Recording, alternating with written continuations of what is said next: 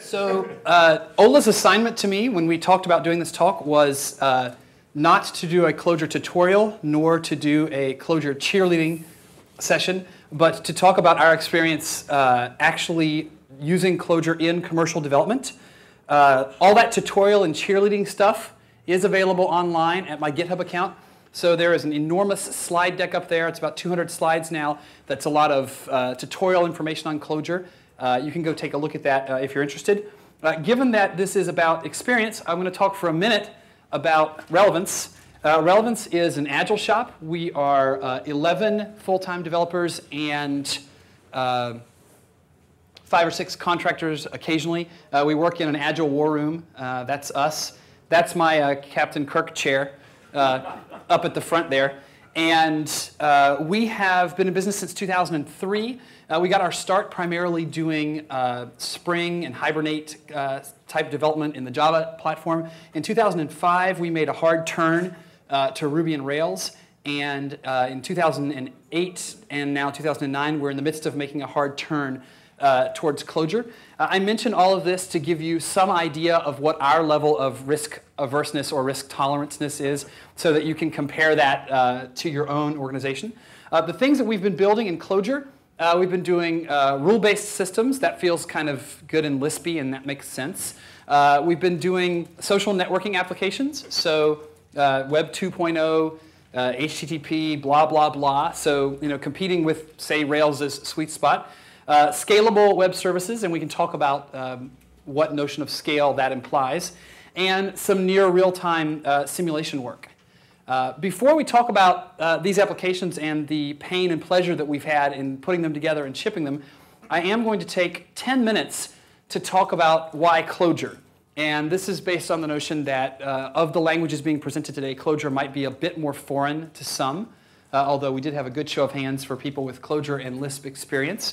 I'm going to give 4 short elevator pitches for why Clojure might be interesting as distinct from other languages. The first one is that Clojure is a Lisp. And there's no way to do this justice in 1 minute or 5 or 50. So I'm going to refer you to Paul Graham, who has done a pretty good job with this. His article on why Lisp is great has been very meaningful to me, and I think a lot of other people in the industry, in driving the kinds of things that we've been interested in learning. I think that the industry norm right now gets about 4 of the 9 things that are cool about Lisp. I think that the cool kids, people that are doing Ruby or Python or whatever, or JavaScript, get about 7 of the 9. And I was really interested in this last one, homoiconicity, and what that makes possible. Without doing the full tutorial on why this is cool, if you're interested in metaprogramming, eventually you're going to be in love with Lisp. Right? And if metaprogramming has never been interesting to you at all, then this is going to be irritating parenthesis to you. Right? And so the notion of going to Clojure as opposed to some other language, this is going to be a cost to you, not a benefit.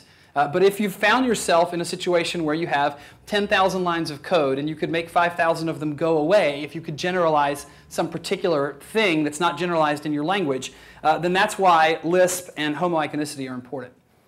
The second reason to use Clojure, and this really applies to, I think, all the other languages that are being discussed on this track today as well, is that Clojure moves you above assembly language for the JVM. You guys are familiar with assembly language for the JVM. It's called Java. It's a very low-level language for doing work on the JVM, and it takes a lot of syntax and bureaucracy to get things done.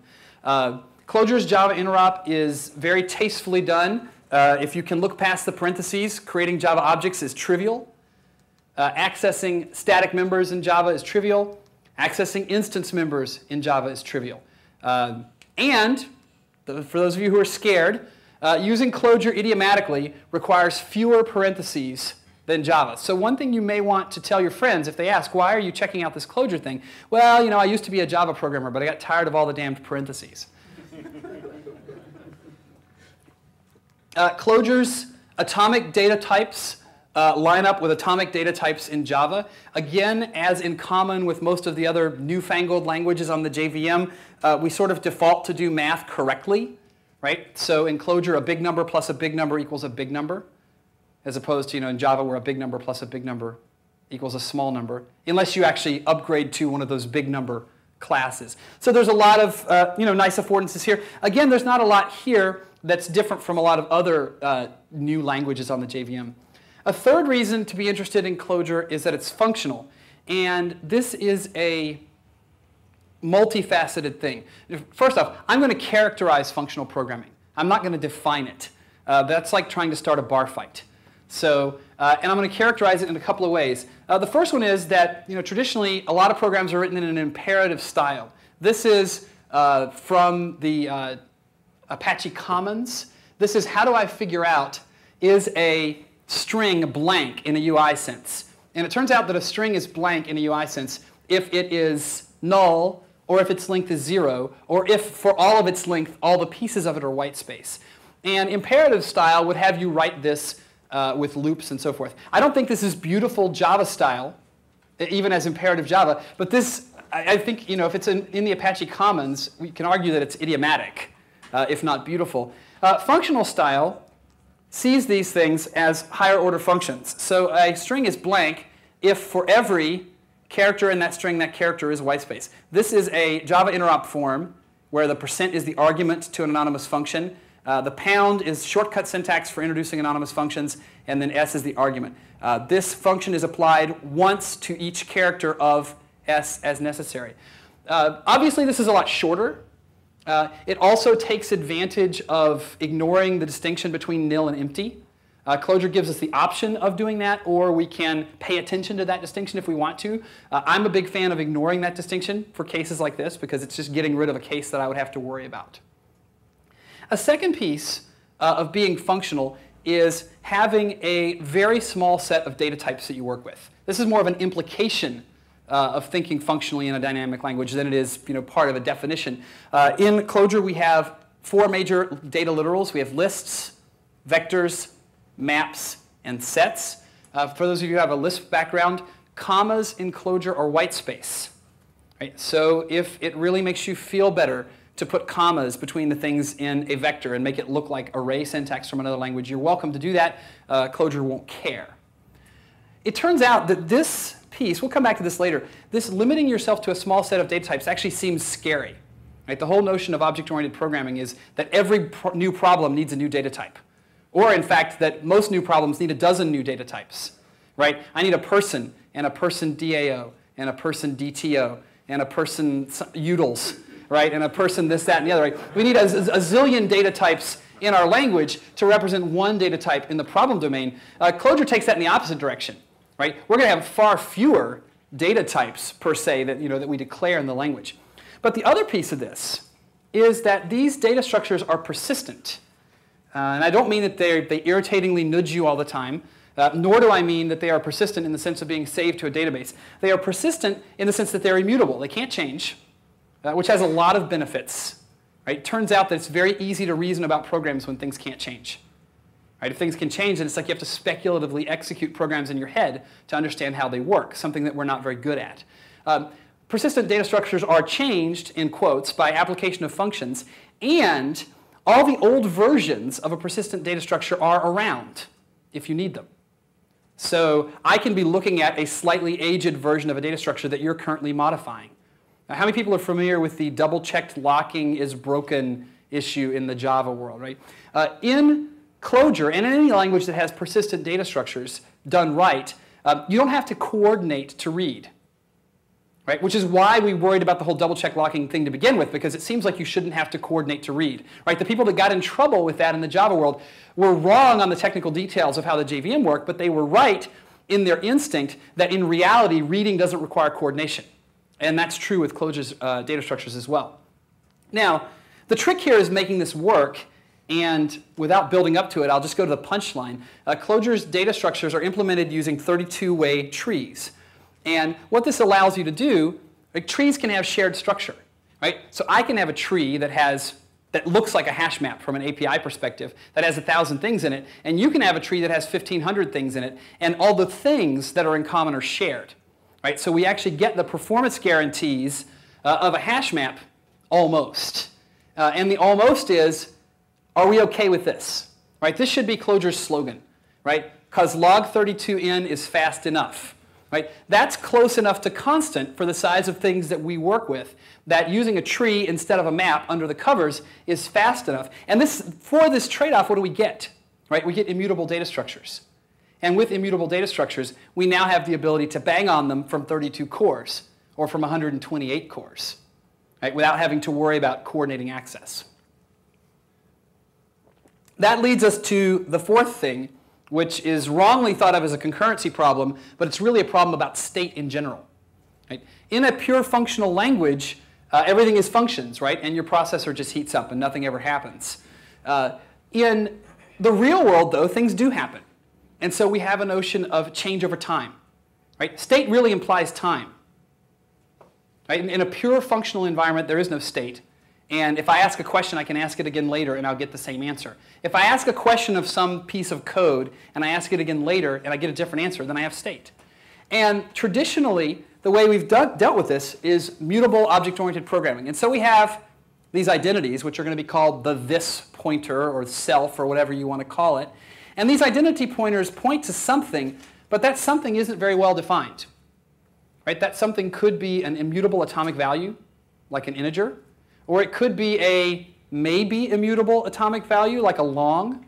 Right? So sometimes it's immutable or sometimes it's not, depending on the processor architecture. Or maybe it's a compound piece of data like a string, which is immutable. Or maybe it's a compound piece of data like a string buffer, which is mutable. So the thing that this points to is kind of ill-defined. And where does that become really obvious? Well, as soon as more than one thread starts to talk to this thing. Right? More than one thread starts to talk to this thing, and then maybe you can see in-flight results, right? Non-atomic behavior when you look at a data structure. And you have to worry about coordinating access with everybody else. And so we have this problem that we don't have a clear idea of what identities point to. And because of that problem, we get a worse problem, which is locks. Right? We have to use locks to kind of try to deal with that. Clojure breaks this logjam by saying that our values are pure values, and our identities are separate objects. So in Clojure, all the data that you've seen before, all the maps and vectors and lists and so forth, that you would be accustomed to mutating in a lot of languages, those are immutable. And then the identities are mutable references to those things. And every identity in Clojure has explicit semantics associated with update. And those semantics are thread safe. Right? So there's no way to write a program that willy-nilly is mutable here and immutable there and create a big mess and then go back and try to put locks on it to bandage over the problems and fix it later. It just works out of the gate. And some terms in Clojure, a value is immutable data in a persistent data structure.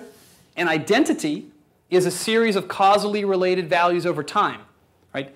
This is a perception thing. This is something that emerges from observing a system. Right? I look at a system and I look at it later and I see that something has changed. Right? And that something is identity. The identity now points to something at a point in time and then a different something later. At an API level, this is super easy to use. This is a thread-safe chat database. So I'm going to have some sort of, you can log in and post a message. And so I'm going to keep a list of messages. So there's an empty list for our initial state. And then I'm going to wrap them in an identity.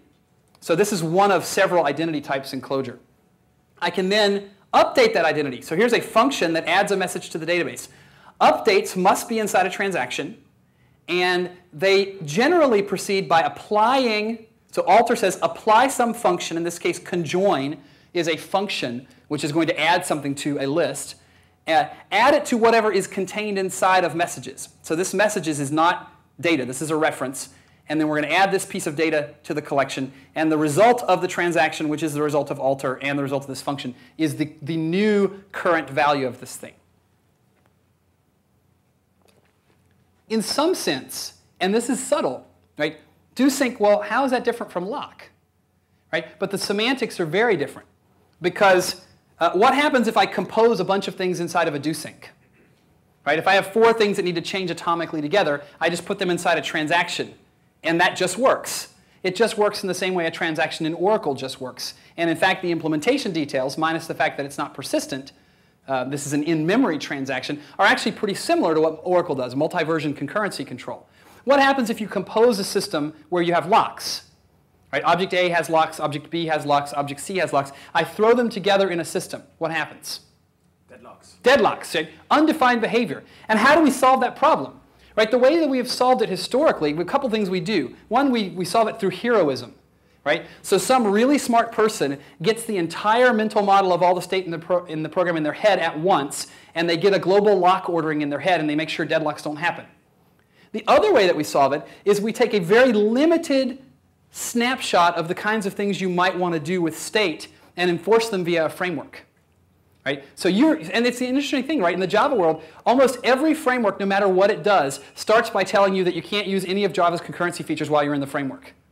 Right? You're not allowed to use locks. You're not allowed to have instance methods. And then you get all kinds of weird-ass rules, right? Like in your servlet API, or you can't use this, that, or the other thing because of the concurrency model. And that's because frameworks are trying to solve a problem that was left unsolved in the language. Clojure aspires to solve these problems at the language level. So there are, in short, 4 reasons why Clojure is interesting. Right? It is a Lisp, which, as I said before, people are going to take different perspectives on. It's an effective language for interoperating with Java. It's functional, and it has a, in my opinion, sane model for dealing with state. We're now going to flip over to talking about what it's been like putting this stuff into production on real systems. But before I do that, does anybody want to ask any questions about the language itself? This is your last chance. Yes, here. Java objects, how do you handle that? Because you may be having Java objects that aren't thread safe. It's a very good question. So at the doorway to the Clojure world, you can choose to have Java objects reify themselves into the Clojure way of thinking. So any Java collection, if you start touching it from Clojure, it's going to get seeked.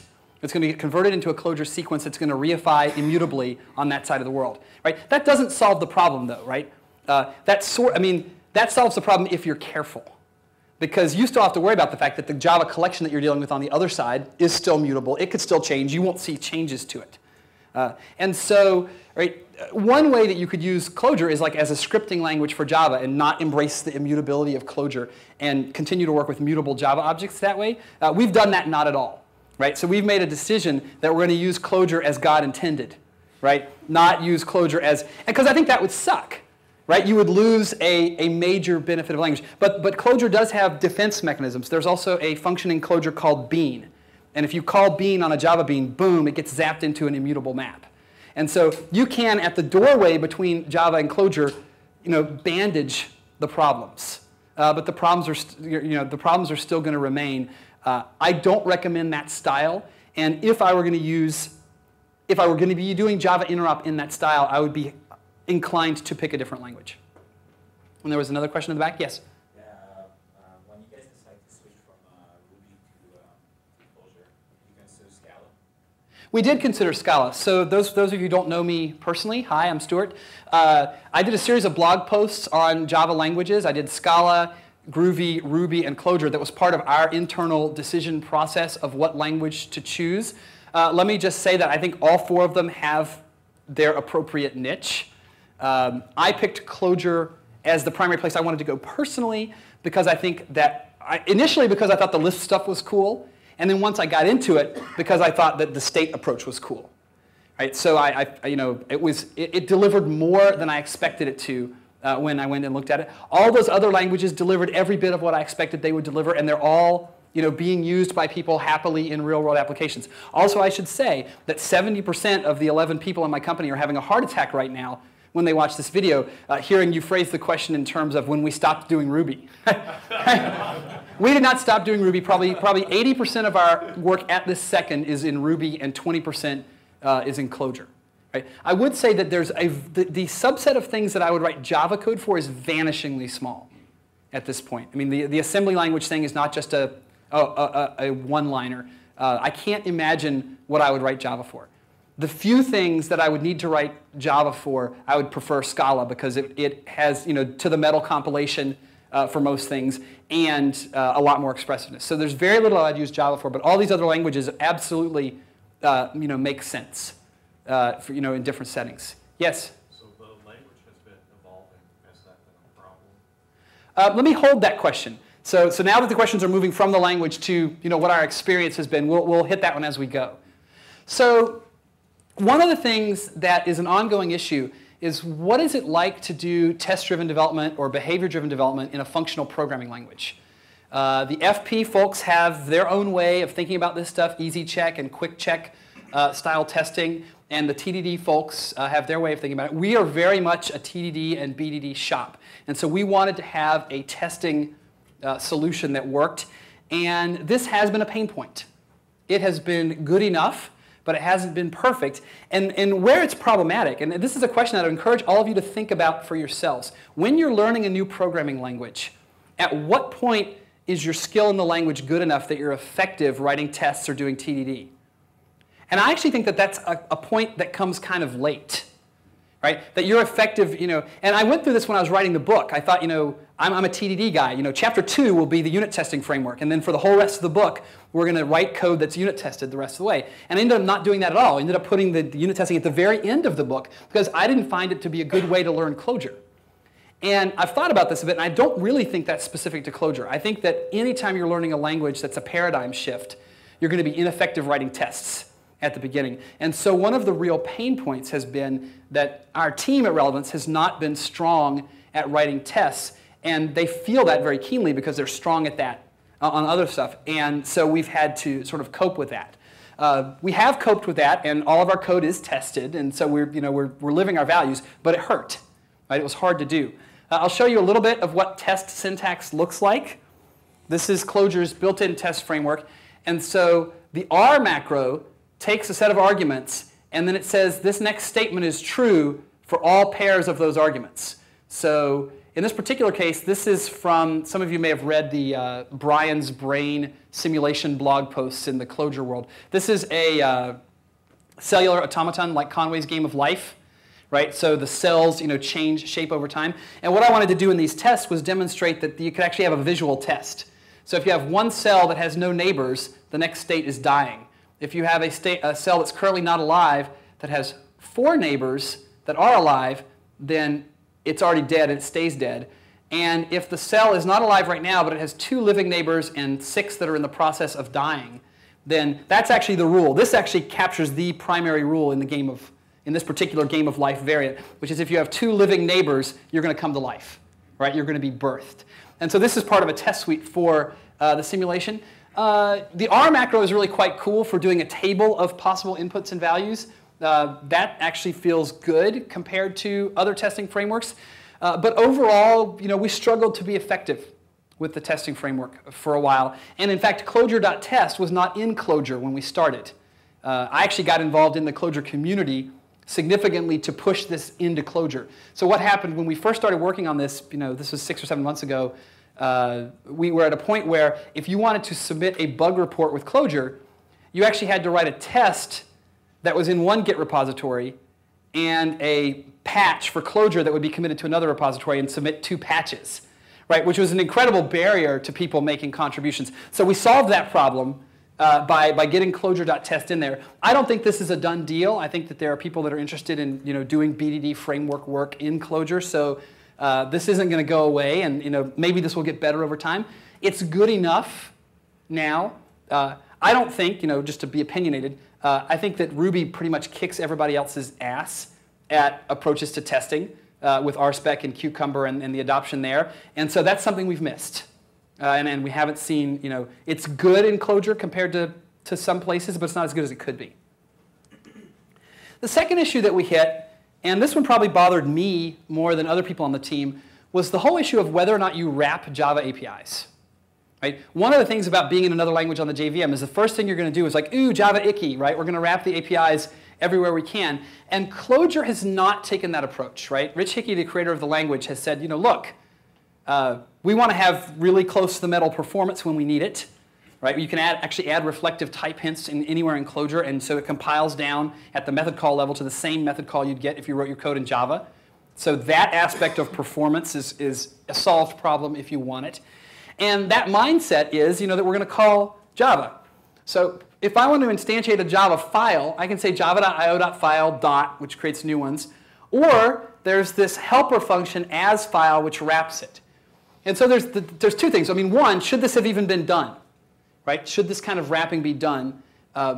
I actually wrote this. This is in Clojure Contrib, so I've voted on this particular issue. It makes me absolutely stinking crazy that there's a whole bunch of things in the Java world that have a string representation, but you can't just pass around strings. Right? Files have to be files, and URLs have to be URLs, and so forth. So I've written those wrapper functions. Where this bites you further, though, is, again, getting back to the testing. If you're going to do mock objects, right, there is a Clojure mocking framework. Mocking in a Lisp is beautiful.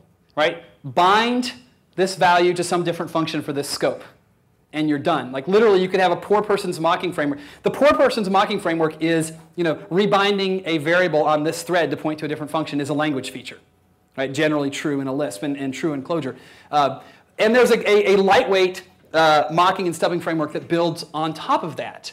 And yes, there are issues across threads, and do you want to bind it across all threads if you're doing a multi-threaded test and so forth. But I don't think that's a super easily solved thing in other languages either. But where it really bites you is if you want to mock out some of the Java stuff.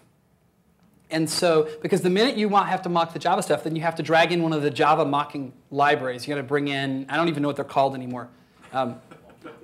Mockito, I guess, is probably the most, the most popular one. So what we did was we chose to take an approach of whenever we found ourselves needing to mock something in Java, we went ahead and wrapped it so that we could mock it at the Clojure level, not at the Java level, because I didn't want to bring in Mockito. That's a personal bias on my side. Having spent several years in Ruby and Python and JavaScript and now Clojure, I just can't read Java code. So it's just too... What's that? How did you test the wrappers? It's not perfect. Right, this is an experience report, so some things are good and some things are bad. The other issue here is the learning curve. I'm going to go out on a limb and say that of the dynamic languages that you could run on the JVM, that Python and Ruby and JavaScript and Groovy are all easier to learn than Clojure. Right? Whether or not Scala or Clojure is easier to learn is an interesting question and worth arguing about. And I have actually a definitive opinion on that, but I'm not going to share it right now. You can come talk to me afterwards at the bar. But both Scala and Clojure are hard to learn in different ways. And so, one of the reasons that we took the company from a 2-person company to an 11-person company was that at that size, we were just big enough to try things and take risks and say, let's put Stu on a sabbatical for 4 months to learn Clojure and write a book about it and decide which language we're going to use next. That's great. Now we do have a problem, which I don't like at all, which is that I'm a single point of failure on Clojure projects. Right? That people want my input on Clojure projects, and we have enough Clojure projects running right now that kind of pulls me in multiple directions, right? And they're not happy I'm here right now, right? They want me to be in the office, this is a hard problem, and I won't sugarcoat it, right? There's more to learn that's new in Clojure than there is in just going to a dynamic language on the JVM, right? Switching over to a functional style isn't trivial. The model that Clojure has for dealing with state is arguably revolutionary in the industry, and that is going to take some learning as well. Now, the things that we did to mitigate that, hey, look, pair programming solves yet another problem, right? We pair on all development anyway, or almost all development. We also do open source Fridays. So, Google had this great idea several years ago about having engineers have 20% scratch your itch time. We have 20% scratch your itch time, and so a couple of other guys on the team have stepped up. The other mitigating factor here is that the Clojure community on the internet, and obviously it's small and growing fast, so this could change, absolutely effing rocks. Right? Rich Hickey hangs out on IRC and answers your questions. This is really cool. And so the ability to get help and support, and if you're an open source zealot, and probably many of you here are, you're used to good open source projects having great free support, and that has been really good. And so the learning curve has been hard, knowing where pieces are. One thing that's a problem is that you go and write something and you spend a half an hour writing something, and then somebody taps you on the shoulder and says, there's a function that does that, right? And so being able to find those things. And candidly, and I'll say this from a perspective as someone who's a consultant selling services, but also if I put myself on the other side of that as a project owner or a project manager, I don't mind that. I don't mind if when developers are learning a language that as a training wheels moment that they end up writing something that they didn't have to, right? As long as once they figure it out, they don't leave their bespoke, half-crap implementation lying around. Oh, there's a function that does that in the standard library. Let's switch over, right? We know that we're learning something new. I don't mind that we're writing code that we throw away. And I think that's true in domains as well, right? You're learning a problem domain usually when you're writing code. And you end up writing code that gets thrown away. So that's OK. The other thing I want to talk about is libraries. So obviously, by being on the JVM, we have access to all the Java libraries. Kind of a mixed blessing, right? It's not necessarily the case that we want all of them. A couple of libraries that you should definitely be aware of if you're going to go and do Clojure development. There is a library called namespace utils that has a bunch of helper functions for exploring namespaces. The namespace management at a conceptual level is really cool. At an API level, it's painful.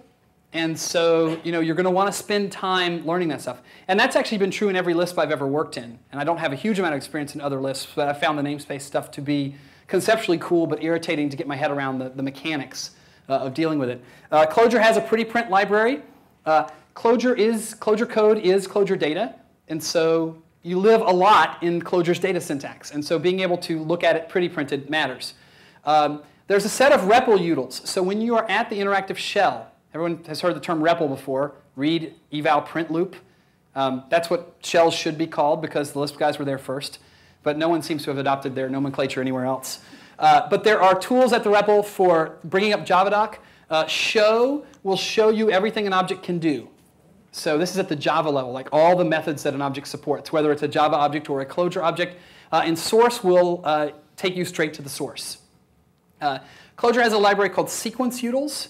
All of the data structures in Clojure support a common abstraction called the sequence library. And the sequence library, and is kind of a vague term, I think of the sequence library as all of the sequence functions in Clojure itself, plus all of the sequence functions in here, plus any other functions that build on top of that basic contract that I or anybody else happens to write. And the notion here is really sort of one noun to rule them all, right? To paraphrase Sauron. That all of our things are written in terms of this API, and there's a rich set of functions that can work with sequences. And once you know these, a remarkable number of problems do not require the introduction of new nouns. Right? We don't add lots of nouns to the system. Shellout lets you call the host operating system. And then string utils. Rich Hickey, the creator of Clojure, is not a big fan of regular expressions. So they get kind of short shrift. They're supported, and there's a literal for them. So it's not as bad as Java. But it's not much better than that. And so the rest of regular expressions, if you care about that sort of stuff, lives in stir utils. Other libraries that we've used, Composure rocks. Composure is a web framework that is inspired by Ruby's Sinatra. We've used that for all the stuff that we've done to support web endpoints. I think James Reeves, the guy who created Composure, has a very tasteful style writing Clojure code. And that's a hard thing to do. Because what is tasteful Clojure right now? The language is young and evolving. I like James as a reference point for style, and when I'm not sure how to do something, a lot of times I'll go and look in the Composure source.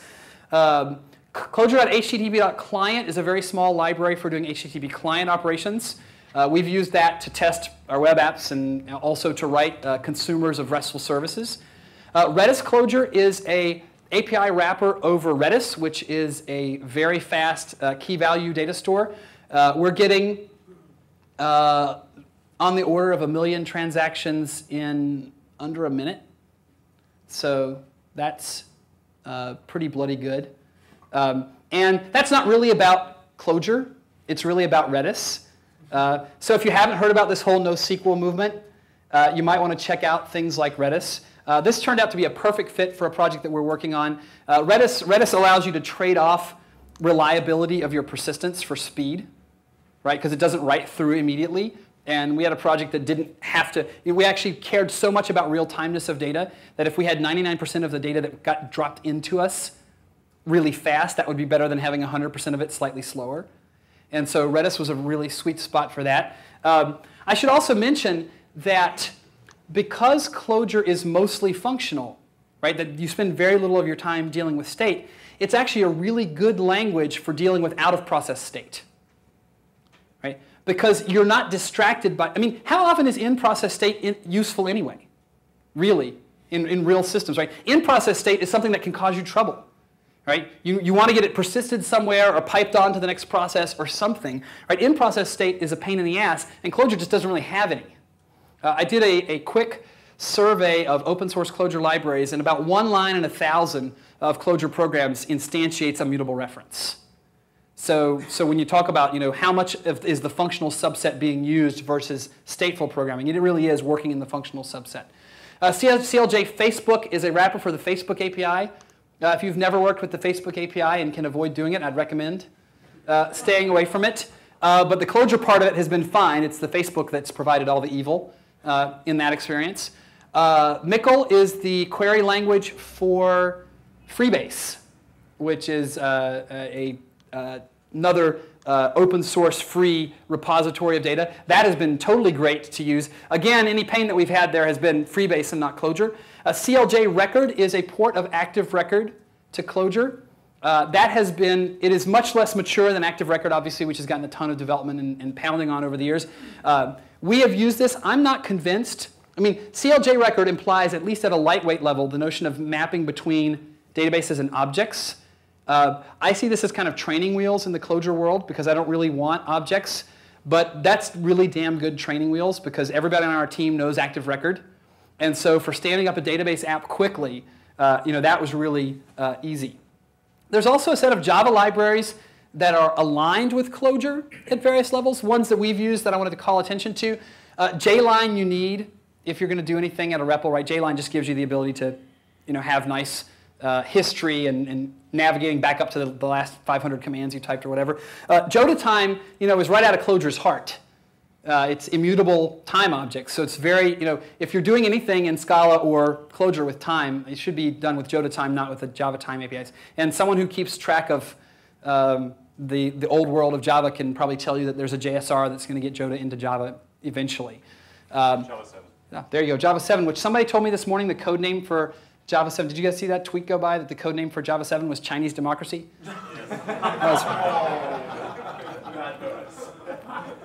I didn't make that up. String template is a functional templating library. So we've used this. We do not use Composure's HTML generation for web stuff. We use string template everywhere. String template doesn't allow you to do code in your views. Right? All you can do is pass maps to your views and iterate over them. So it really forces you to do that separation. But the whole purpose of views, right, to not put code in them. And it's been, we went down the active record clone path, the training wheels path for data. But we bit the functional bullet here and said, you know what, we're only going to pass maps to our views. And that's been fun. That's been great. And it just works. There's not a CSV parser. See, it's crazy to me that there's not like a standard for CSV parsing in the Java world. Like, how many damn megabytes do you have to download when you install Java on your box and you can't parse CSV until you go and get some outside help? It would be nice to have a pure Clojure CSV parser. I looked at writing one for a few minutes. Nah, screw it. We use Super CSV. Super CSV is not well aligned with Clojure in the sense that, and this is true of a lot of Java libraries, right? A lot of Java libraries are like, well, I'm going to take some data, and then I'm going to convert it. I could give it to you as a map. We'll have that as like a low-lying API. That's like the trivial piece to implement. And then on top of that, we're going to give you all these services about creating mutable objects and beans, right? Oh, I've got a problem that's already solved, and I've delivered the data to my app, and I can process it. And now I'm going to create this incredible, additional level of ceremony. And so, I think Hibernate, for example, is an extraordinarily bad fit for Clojure. Although there is a Hibernate Clojure library out there, right? So, different people have different kinds of tastes in these things. Any library questions? The library stuff has generally been very satisfying, right? The only thing that's not satisfying is where there's a Java library that does something useful but in a totally backwards 1990s mutable way. But it hasn't really been a big problem. Cohesion. What does it mean for something to be cohesive, right?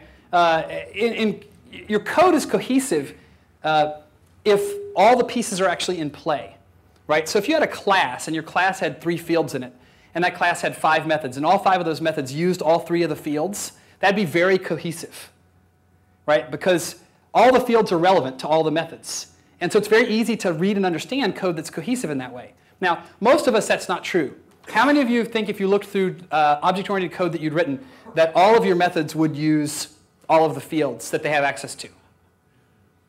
No, right? And so what happens in object-oriented systems is you drift away from cohesiveness.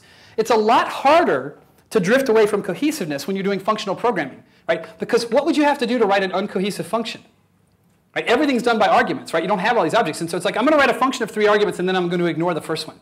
Right? You have to be kind of willfully stupid to be uncohesive. And it happens, right? You've probably seen methods that ignore arguments, and certainly you can still do that in functions, right? I can write a function that ignores its arguments. But it's a lot easier to be cohesive in a functional language. But flip that around. Right? Why don't we do that in OO? You could, right? You could absolutely insist that you're going to write objects in such a way that all of your methods only actually are completely cohesive. They only actually use the fields that they use. And you would get a lot smaller granularity of pieces to build your systems out of. And that's exactly what we found with Clojure, that we were building smaller pieces, which on the cohesion side is good, but when you walk up to a system and it's like, well, if I walk up to an object-oriented system, I sort of have a roadmap, right? I have 10 classes, and within those classes, even though they're non-cohesive, they provide a grouping metaphor that's comforting. If you write Clojure in the way that God intended, that's not going to happen. So you have, my program is built of 500 functions. And what is the unit of understanding those other than, oh, I have a linear list of 500 functions? I don't have a total answer to this question. So part of it, obviously, is namespaces. And that's a huge start, right? So most of our projects, if we had 500 functions in a project, they would probably be in 50 different namespaces. But just to give a quick example of where that breaks down, do you have a math namespace or a trigonometry namespace? Right? And if you have a trigonometry namespace, it just has the trigonometry function. That's very cohesive. But then if someone's doing a ton of math work, they're pissed off, right? Because in order to do all the different math work that they want to do, they have to import 75 different namespaces. There's actually a lot of interesting hackery going on to deal with this issue. So one of the things that Clojure has, originally from Composer and in the contrib library now, is a function called immigrate. And what immigrate does is it assembles namespaces for the convenience of the consumer. So I, as the author of code, break things down into a bunch of very fine-grained namespaces. Right? So I have 100 namespaces. You, the consumer of code, are like, well, screw that, right? I want all 20 of these all the time. And so you create a new namespace that immigrates those 20 namespaces and makes them all available under a new name. This is a nice advantage taking of namespaces. It has subtle interaction with state, it turns out. So it's not perfect. The other thing that people have done, and I got called out for this yesterday, as a poor man's strategy for thinking about this, the other thing people have done is divide a namespace into multiple separate files. So physical source files provide a convenience for the developer, but they don't have any real meaning, right? So that feels very crufty. But those are some of the things that we've played with. So this is a benefit and a challenge, and I don't have a sort of full answer on this. Another piece is shipping. Right? When we want to go to production, this is I'm going to turn into an advertisement for Ruby in a Clojure talk. So I've already said that Ruby kicks everybody else's butt at testing. The other thing where the Ruby community kicks everybody else's butt is at tools for automating deployment. Capistrano and Chef and things like that blow everything else out of the water. And by the way, I hope I'm wrong. I keep hoping that some red-faced attendee is going to come up to me after a talk and show me a system that's as good as that in some other language, because we'll use it. Right? I would love to see those tools be better. But because we're a mostly Ruby shop, our solution for shipping it is that we actually use the Ruby tools to manage our Clojure deployments. I don't think this is idiomatic because I don't think there's an idiomatic answer. Of course, you know what the Java community that's adopting Clojure so far is using. Maven, right? So there are people using Maven. I hate Maven. There, I said it in public. But Maven's trying to solve a hard problem. The other thing I've kind of thrown two things together on this slide. There's the software and then there's the hardware. Throwing things up into the cloud or up into hosting hasn't been a problem at all. Right? We think of ourselves as a software shop, so we never got involved with the whole, like when we started the company, I didn't want to make hosting decisions for customers. We ended up making hosting decisions for almost all of our customers. We have found contigics and slice host and EC2 to all be very responsive, capable, deliver value commensurate to the price, and they just work with Ruby, and they've just worked with Java and Clojure. So we haven't had any problems on the hardware and OS side, shipping Clojure apps. That's not been an issue. I think when we first started down this road, I said, it's stupid to build these tools in Clojure, right? Because if it's one place that Clojure has a weak spot, it's the JVM's weak spot, which is interoperating with operating systems, right? I mean, Clojure is a crap tool for writing things that are going to control Mac OS differently from Windows, differently from Linux. And by the way, all the other JVM languages are too, because the JVM sucks at it. Right? I mean, and the reason that Ruby is good at it is Ruby is completely willing to say, you know what, we have a whole bunch of functions in core that are Windows only and just blow up if you try to call them on Linux, and are Linux only and just blow up if you try to call them somewhere else. And so Ruby's really good at that. Having said that, though, even though this is crazy, it appears to be happening. So there are tools that are Clojure specific for dealing with packaging and deployment and so forth coming along. James Reeves, the guy that created Composure, has disappeared into the woods and is not doing Composure stuff right now. He's doing something about managing deployment. Phil Hagelberg, who created the Emacs starter kit, has also just announced a tool called Leiningen, which is a build management tool for Clojure, which is up on GitHub. And Bradford Cross, who is the Clojure brain behind Flightcaster, has said that they use internally a chef-like thing that he's written in Clojure that he's going to open source. So I think this is kind of irritatingly hard to do in Java, but people are going to do it. So let me summarize some pain points. I talked about test automation already. The Java ecosystem has been a pain point around Maven-y type stuff. Convention over configuration has been a pain point. Rails is great, not because of library stuff, because of all the decisions that are pre-made for you so you can just get stuff done. Anytime new technology comes along, that's not going to be there yet, right? And so there is a Rails clone in Clojure called Conjure. And so that's great. That's cool as far as it goes. But we need to have convention over configuration that's tuned to the way Clojure's cool, right? That's tuned to the functional style of Clojure. And that's going to take a while, right? Because we don't even know what the damn conventions need to be yet. And so that stuff's non-existent. And so sitting down to start on a new project, right, you have to make up conventions as you go. And so that's a given with anything that's, in my mind, significantly new. Error messages are horrible. There was a joke on Twitter the other day that this is because Rich doesn't make mistakes. So he's never actually seen the error messages that come out of Clojure. The error messages are horrible in my experience on all of the advanced JVM languages. I think they're horrible in JRuby. I think they're horrible in Groovy. I think they're horrible in Scala. This is a problem. This is a fixable problem, so I don't get freaked out about it. This is a problem that's mitigated if you're a good test-driven shop because you don't create giant reams of crap that you have to sort through. Right? You make your mistakes in the small instead of in the big. Living without objects is not a pain point for me. I haven't found this to be a problem. But the other folks at Relevance would probably say this is a problem, right? So that, how do I design with functions takes some doing, right? It's not just this automatic skill that translates over from OO design. And so that is an ongoing challenge. There's also a piece of this that doesn't have to be the case. I've made the controversial statement, let your data be your contract, right? Your data is your contract anyway as soon as you go out of process, period.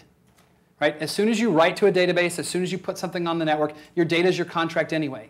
Right? So just go ahead and accept that and let your data be your contract. Clojure certainly facilitates doing that. Right? And so the idea here is that I'm not going to build an interface and then hide the data behind it. Instead, I'm going to say, look, the data is a contract. I give you this data. And if you want to look at the data a different way, you transform it. Right? Clojure doesn't require that you work that way. Right? We can still have interface contracts. Right? You can implement Java interfaces in Clojure. Although, frankly, interfaces aren't that interesting a metaphor once you go over the wire either. Right? But I think that this, the interface contract piece of objects, frankly, is irrelevant at scales bigger than a process anyway. Right? And smaller than a process, how much contract help do I need? Right? If I'm inside my own process, do I really need 75 different contracts and firewalls keeping different pieces of my process separate from each other? My answer is no. I understand that I am on the lunatic fringe of the software development community because people look at me when I'm crazy, like when I say that. So I want to be careful not to say that Clojure is mandating that. So I want to separate from what Clojure does, which is it enables that, from what crazy person Stu is doing, which is embracing that. The rest of the Clojure community isn't necessarily embracing that. As I said, the world takes all types. There are people out there making Hibernate work with Clojure and things like that. Editor support is a problem. There is support in Eclipse. There is support in IntelliJ IDEA. There is support in NetBeans. All the serious kids use VI or Emacs. One of the critical points there, and I hereby officially challenge Phil Hagelberg to make the screencast that he's been saying that he's going to make, is that par edit is really important. Right? If you're scared of the parentheses, you're not going to really get Lisp until you get par edit. And I lived for years without par edit, and I only got dragged into using it by Phil Hagelberg on the Clojure IRC. And Rich wasn't using par edit either, right? We were out in the darkness, right? Actually manually touching parentheses. Once you learn how to use par edit, and I don't know, does anyone know other things that have par edit equivalents? I don't know, I assume probably VI does, because everything Emacs can do, VI can do, but in an alternate reality kind of way. Par edit stuff on Ruby code too. It matches up on the end and start things and so on. Right. So I don't want to try to explain par edit in the time that we have here, but if you've never done par edit, go and install Emacs and learn par edit. Par edit is the idea of par edit would work with any language, and in fact, the Emacs starter kit turns on par edit when you go into the JavaScript mode, so you could use par edit with JavaScript code, but it does weird crap and doesn't seem to work. And I think you really have to have the AST to make par edit do the right things with a language like JavaScript or Ruby, and so it would be really cool to see the ideas in par edit extended up. But this is a problem, and it's going to continue to be a problem. I install Emacs whenever I start a project somewhere. What is the default Emacs experience for Clojure? The default Emacs experience for Clojure is go and download Phil Hagelberg's Emacs starter kit, throw out your old .emacs file, and start anew and live the good life. And then whether to use Slime and Swank, I would say start without it. I actually only started using Slime and Swank last night after living for a year without it. It is cool, but the install process for Slime and Swank is a danger point, and so you're much likelier to be happy starting without it. And if you're doing any other kind of Lisp development in Emacs, you are going to feel a real pain point trying to get it to work with both Clojure and the other Lisp. Right. You might want to do an Emacs in a box thing and swap your Emacs.d out. But will my Lisp muscle memory in Emacs work okay if I'm a Clojure guy? Yes. Yeah. That's mostly good. So I'm going to flip over to pleasure points. That was pain points. So the libraries have been a pleasure, particularly on the point of readability. It's very easy to jump to source in Clojure code.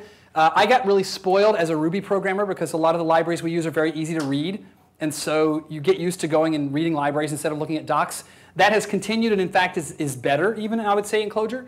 Destructuring is really cool. So destructuring is a way of getting your arguments into a function that says, I want to break apart the things that have been passed in and get just the part that I need bound to a name.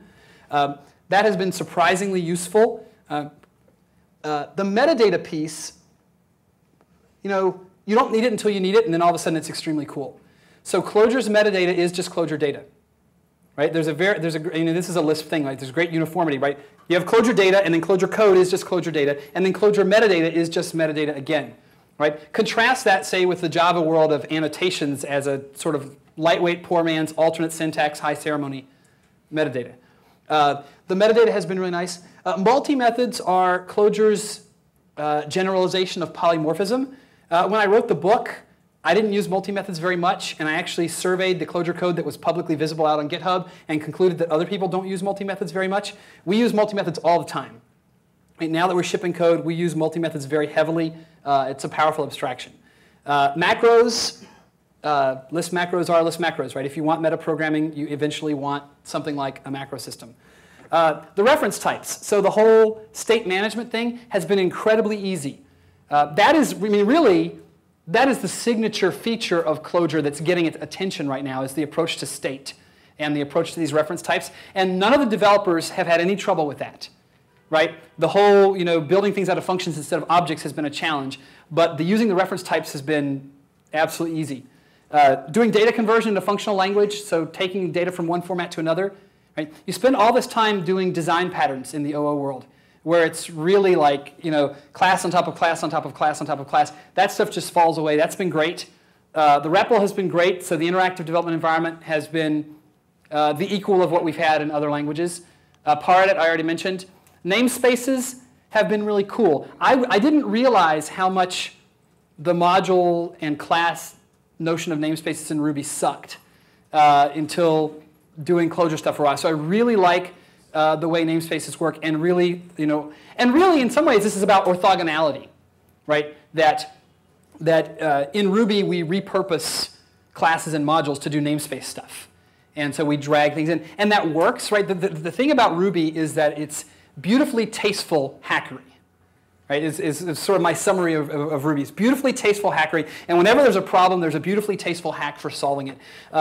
Lisp is, and Clojure among it is more of let's be tasteful from the ground up, so we need less hackery, right? Which is a very hard promise to deliver on. But namespaces, a lot of these things are in fact that, right? Namespaces are carving out and solving a problem that gets folded into other things in languages. Multi-methods are carving out dispatch as a separate problem and saying we're not going to solve this on our objects, we're not going to solve this on our verbs, we're going to solve this somewhere else. And a lot of times I in fact describe this as a la carte programming, right? That you have with Clojure a set of very small honed tools that you put together. It does require that you come to the game knowing what you want to do.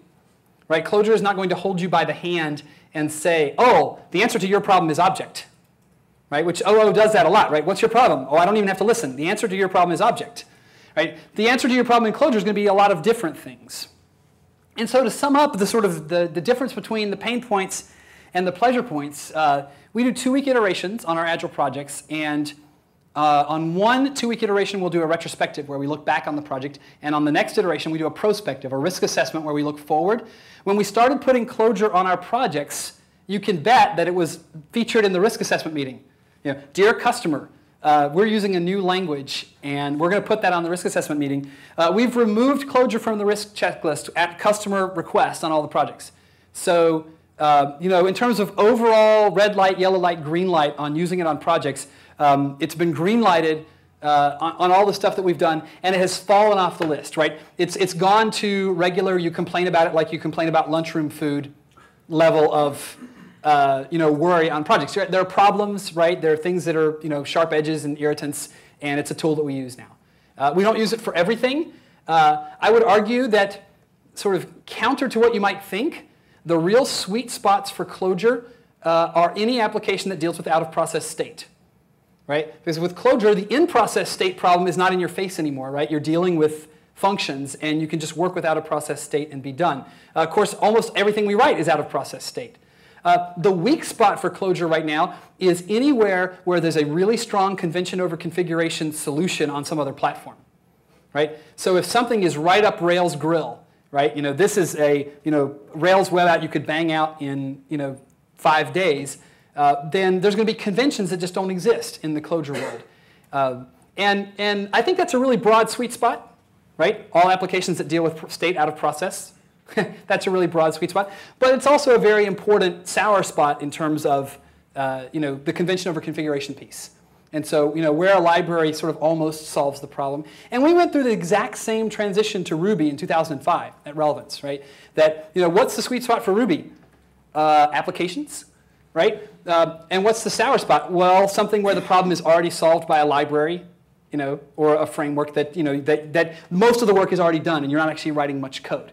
And that's in general true, right? You want the sharpest tool possible if you actually need a tool, right? Clojure is an extremely sharp tool. If you don't need a tool at all, then it doesn't really matter, right? Pick the solution that already solves the problem. So as I mentioned before, this presentation plus the much longer technical presentation, the 200 slides of how to actually do stuff, are online. The other URL that's not up here that I'll just rely on your Google foo for, if you really want to get the zen of what's different about Clojure, go and watch Rich Hickey's 2 talks that are up on the infoq website. The most recent one was from the JVM Language Summit that's just been posted, and then there was one shortly before that. But if you go on to infoq and look for Rich Hickey's name, I think that as a software developer, if you have only 1 hour to improve yourself in 2010, watching one of those 2 videos would not be a poor choice of how to do it. And with that, I'm going to take 5 minutes worth of questions, and then we will break for lunch. And then we will break for lunch. And then we will break for lunch. And then we will break for lunch. And then we will break for lunch. And then we will break for lunch. And then we will break for